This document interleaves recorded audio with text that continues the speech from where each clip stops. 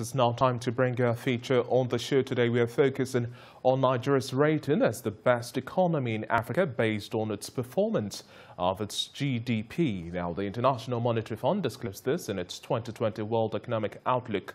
The global economic body ranked Nigeria as one of the world's top 26 economies with an average GDP of over $442 million. Countries are sorted by nominal GDP estimates from financial and statistical institutions, which are then calculated at market or government official exchange rates. Nominal GDP does not take into account differences in the cost of living in different countries, and the result can vary from one year to another based on fluctuations in the exchange rates of the country's currency. Well, joining me now via Skype to discuss the economic outlook for Nigeria for the year 2021 and other macroeconomic indices we have to deal with, I have Dr. Iyabo Marshal, member of the Presidential Economic Advisory Council. Good to have you on the Breakfast Show today, ma'am. Yes, good morning.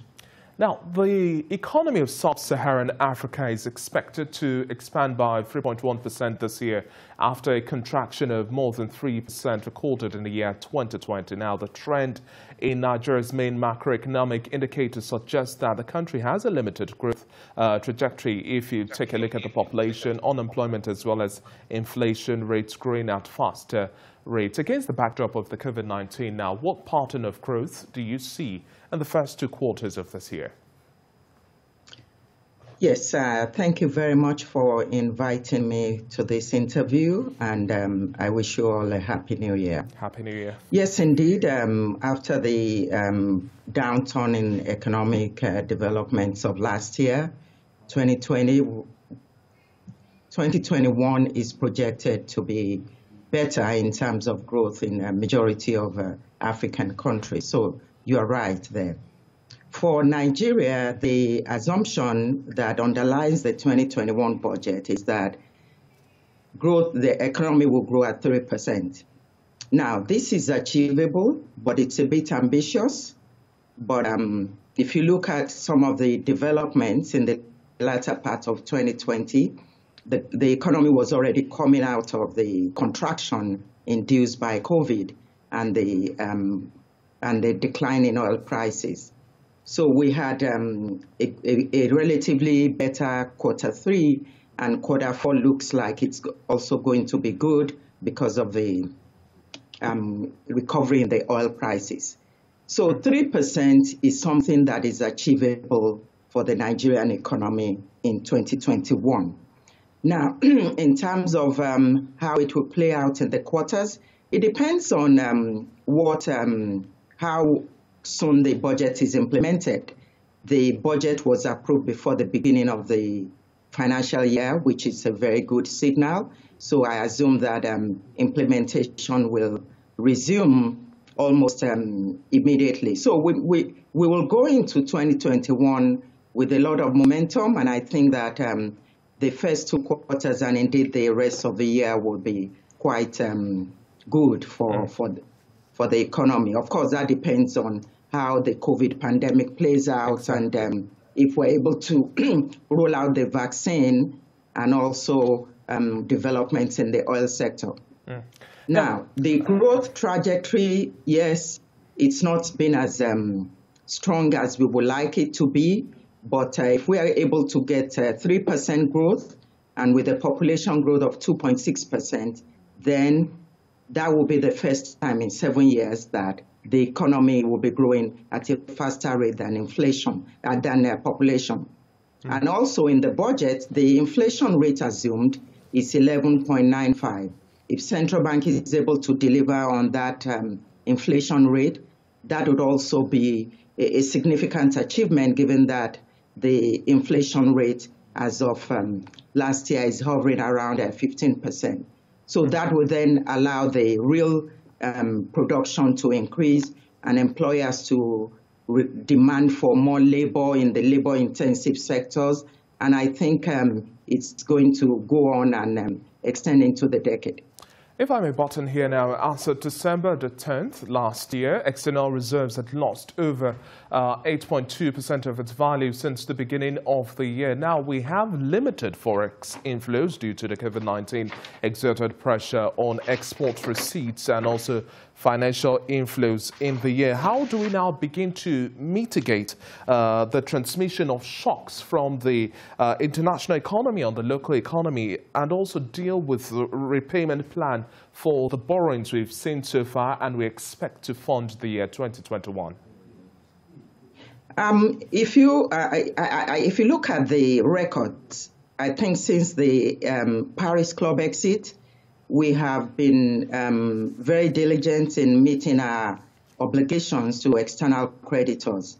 So in a growing economy and with decent revenue, domestic revenue mobilization, I don't see any problem in meeting the obligations. As far as how we're able to limit the shocks from the external environment to the local economy, that's a very important question because Nigeria is a very open economy. The trade to GDP ratio is around 33%. So that tells me that it's an economy that needs to pursue the kind of policies that improve the sentiment of trade, so that credit lines, trade lines can remain open. What can policies achieve? I think in the medium to long term, attention needs to focus on some of those non-oil sectors that are doing well in the export sphere. So that would enable us to diversify the sources of foreign exchange in the economy that comes into the economy, rather than being too dependent on oil or too dependent on external developments.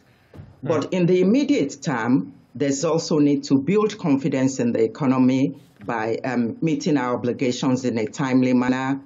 Backlogs of foreign exchange should be cleared as soon as possible so that it doesn't create the kind of perception that reduces the ability of the external players, external financial organizations to deal with us. Of course, I expect that such payments will be done in a systematic way. Okay, wrapping up conversations now, the latest IMF report on Nigeria's gross domestic product in the year 2020 estimated Nigeria's GDP pegged at about $448 billion.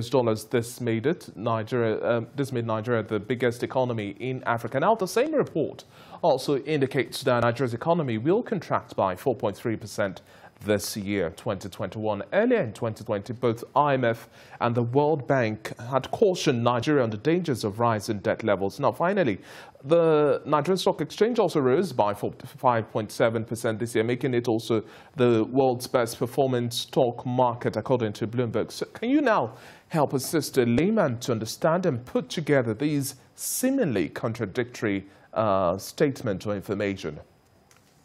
Yes, yes, indeed. The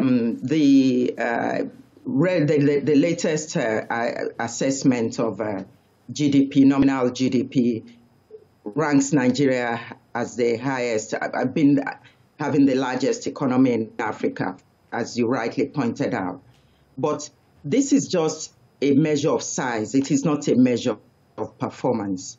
So what measures performance is the growth rate of GDP, which measures how well the economy did in a particular year relative to the previous year. And on that score, the economy contracted, like many economies did all over the world. It's not mutually exclusive. A company, the largest economy in the world, indeed, can also be the worst performing economy. It's quite similar to the tallest boy in the class being the one that comes last or not being the one that comes first. So that needs to be understood.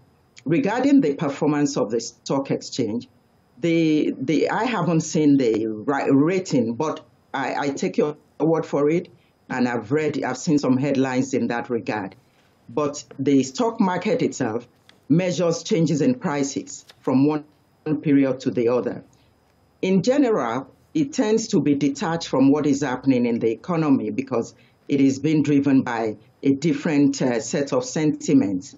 So what you could see the stock price or asset prices in a particular sector or in some companies rising very fast.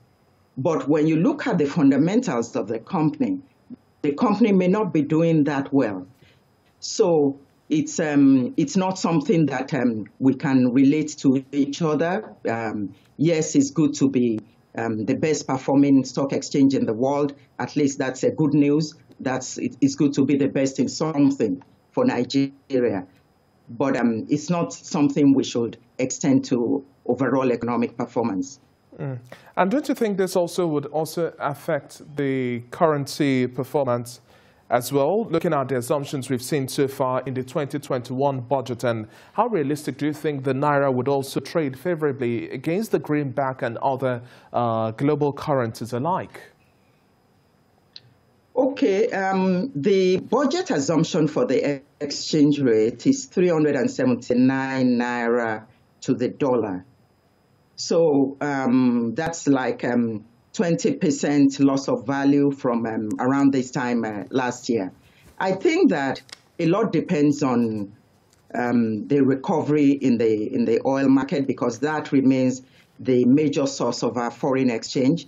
To the extent that the oil prices are recovering, I believe that Central Bank of Nigeria will be able to meet its foreign exchange obligation, and may also be able to ward off excessive pressure on the exchange rate.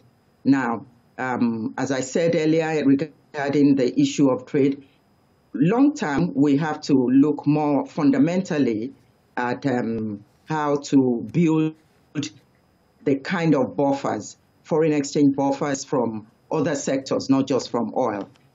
I think that most currencies of the world this year will recover, and we'll see how that goes. But it might also be a good time for countries to accept some level of depreciation so as to make their exports more competitive.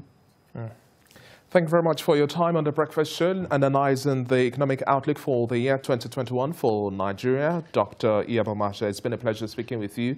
She's the member of the Presidential Economic Advisory Council. Do have a restful day. Thank you very much.